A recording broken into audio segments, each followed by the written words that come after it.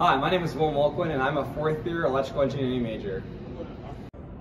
Hi, my name is Luke Orioli, and I am a computer engineering major.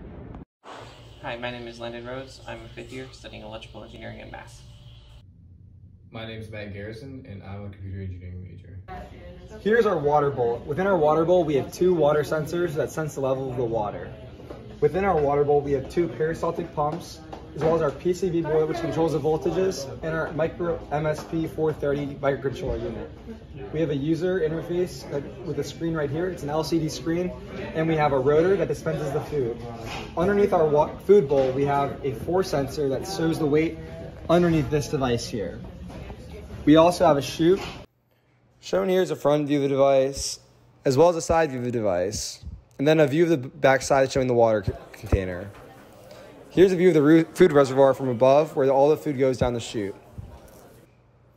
Here also is a view of the custom-designed PCB board and voltage regulators, as well as the LCD screen showing the event to be completed.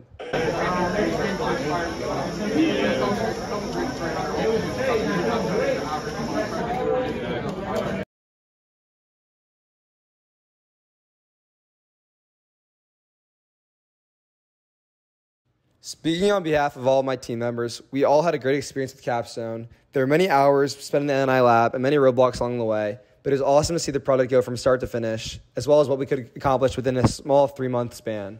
Hopefully our product will be in a household near you soon.